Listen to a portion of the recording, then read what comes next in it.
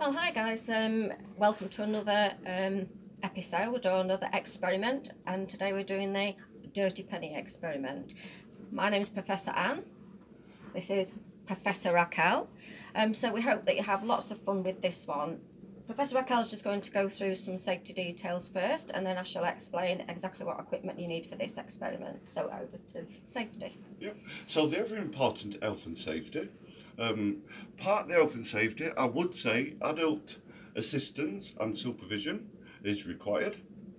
Be careful because we are using 3 sorts of liquids. 5 sorts of liquids. So be careful of slips, trips and falls. Yeah, especially on slippery surfaces. Beware, liquids could dye clothes or stain clothes because we're using stuff like vinegar, lemon juice, baking soda, stuff like that. And especially with some of these, be careful not to eat or drink any of them. So that is a must. Do not drink or eat any of them, because this is just an experiment.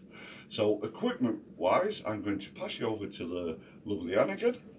Right guys, so quite easy this one. So first of all, you will need a blank notebook or piece of paper, because you actually need to write down the effects that this has, and obviously a pen or a pencil.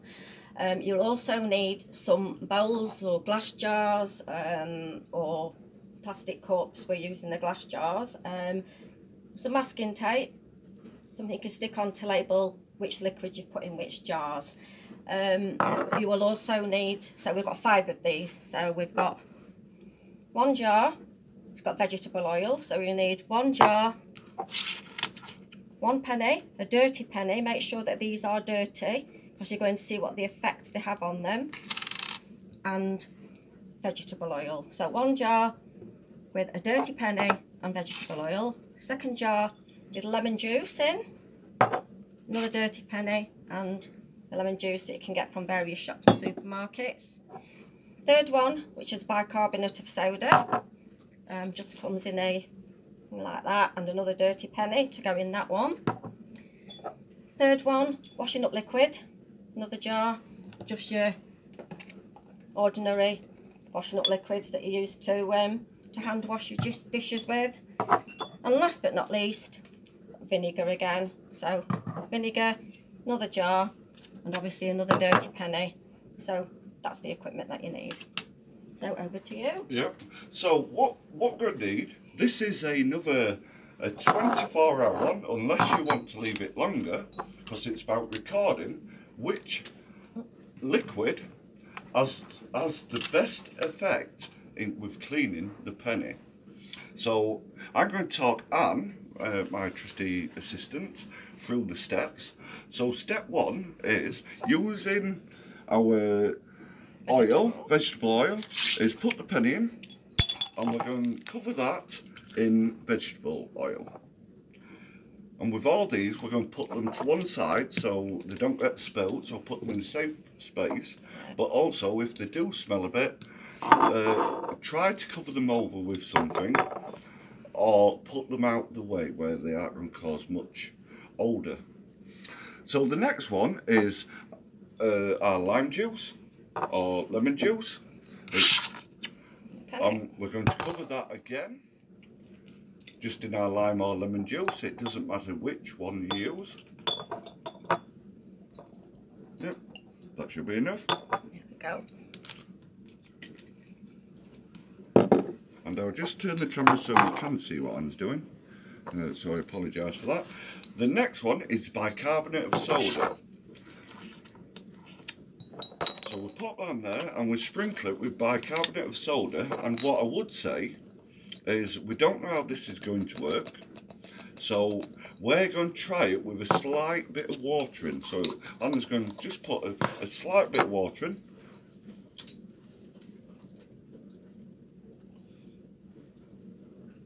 But if you want, you could also try it without the water and see if anything does happen. The next one is we're using washing up liquid. So we're putting the penny in and just covering it in washing up liquid.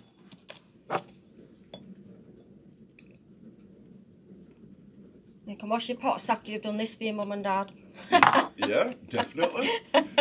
And our very last experiment is our penny in the jar, and we're covering it in a bit of vinegar. Now you can use white vinegar, distilled vinegar, or vinegar which you use on your fish and chips. It's completely your choice. And then what we do, like it says, we leave this, submerge our dirty pennies in each of these bowls for 24 hours. And so while that's happening, what I want you to do is try to work out which liquid is going to have the best effect at cleaning the coin. So we will join you when 24 hours has passed. So till then, take care. Take care, stay safe. Bye for now. Right. Hello and welcome back, folks. This is the dirty penny experiment continued. So we've got 5 pennies in 5 glass jars in different liquids. So now is the part, if you've tried to guess which is going to be the best cleaning liquid for each penny. So I'm going to pass you over now to the lovely Anne to do the experiment. Hi guys, well it did say at the beginning that maybe you've written a journal and written which penny is in which solution, so you might want to get your journal ready and we can write down if there's been any change, which is the cleanest. So this one is the vinegar. So this one's been in vinegar. Yep. So, but with each one of these, what we need to do is take the penny out and give them a quick scrub with either a scrubber or a cloth. And a bowl with some water in. And then put them just outside the jar at the front so we don't get them mixed up with whatever liquid they've been in. And see which one has worked the best. So remember, if you remember at the beginning, these were really quite dirty. Hmm? Not too bad. Hmm. So that's that one. Hmm. That's not too bad. So that was the vinegar one. Next is the washing up liquid one.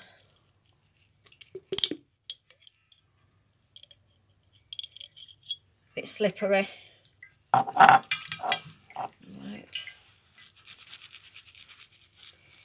Bit of fairy liquid. Give it a rub.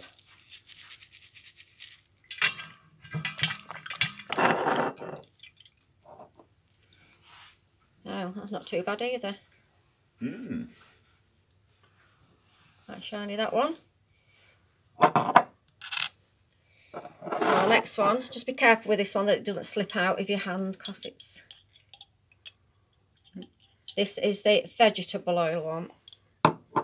So, but also remember, while I'm doing this part, is since we are using liquids, just make sure if we do spill anything on the floor, to wipe it up.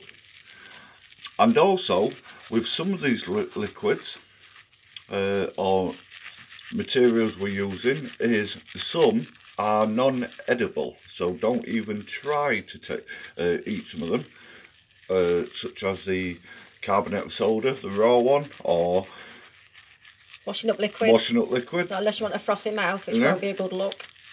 So yeah. So how's that one turned out? Don't think it's as quite as shiny as the other one. Not really, I didn't. Not really. No, that's that one, that's that one, that's that one. The next one we're using is bicarbonate of soda, mixed in with a bit of water. So I'm just trying to dig it out.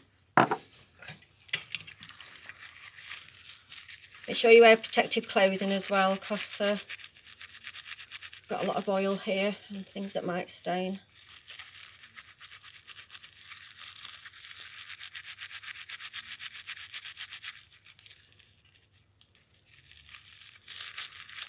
Don't move. moving it, isn't it?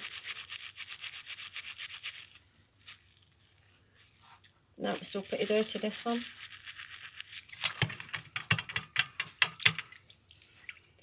I thought that one looked quite shiny, but it's not. So it's, that one's brought a little bit off, but not fully.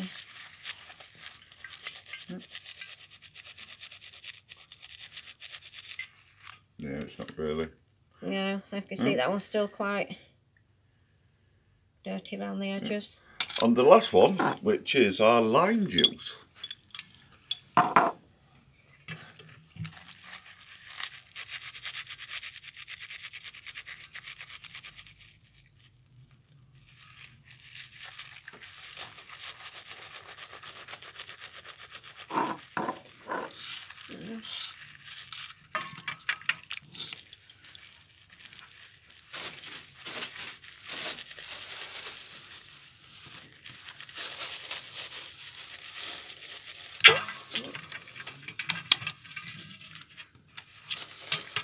Right, so Professor Raquel's just giving them a bit of a wipe.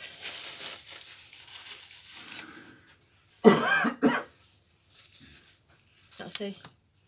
On that one.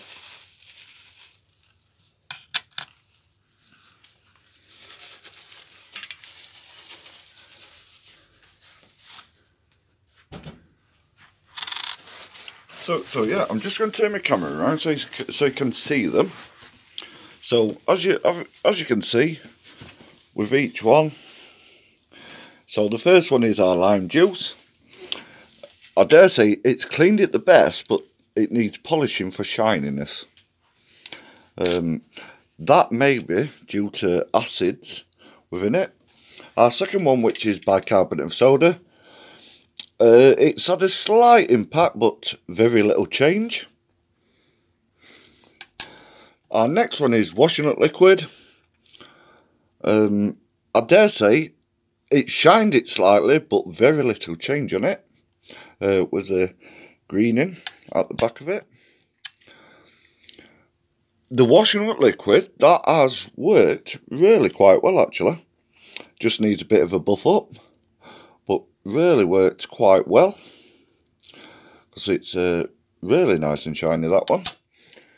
And our last one, which is vinegar, that's worked really well, just needs a bit of a shine.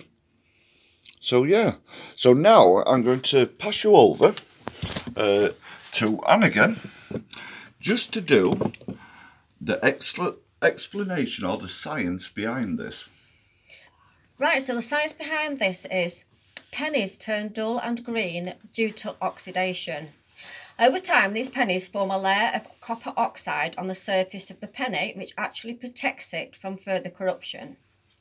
After quite some time, or after exposure to an acid, pennies will form copper sulfate, carbonate and chloride salts, which give pennies a green colour. Washing the pennies in a vinegar and salt solution removes the patina from the pennies, exposing the brighter copper underneath once more. So the vinegar actually did work quite well on that one. There, a lot shinier. So yes, so until next time, where we shall be doing another experiment for you to have a go at. Take care. Take care. Bye for now. You can go and spend a penny now. Bye. Go. Right, guys. Well, I hope you enjoyed that experiment. So this, as always, is the science behind the experiment. So the water and oil do not mix, and the oil doesn't change colour because the food colouring is water soluble. The Alka-Seltzer reacts with the water to make the bubbles of carbon dioxide. The bubbles attach themselves to the blobs of coloured water and brings them to the top of the glass. When the bubbles pop, the blobs of coloured water fall back to the bottom of the glass. So that is the end of the experiment and the end of the science behind it. Yep. But as we've shown you folks, you don't just have to use Alka-Seltzers. You can use bicarbonate of soda, which we tried first off. And you can try adjusting as a little extra different amounts of oil compared to water and vice versa. So till next week, take care and hope you're enjoying it. Bye. For now. Bye. Well done.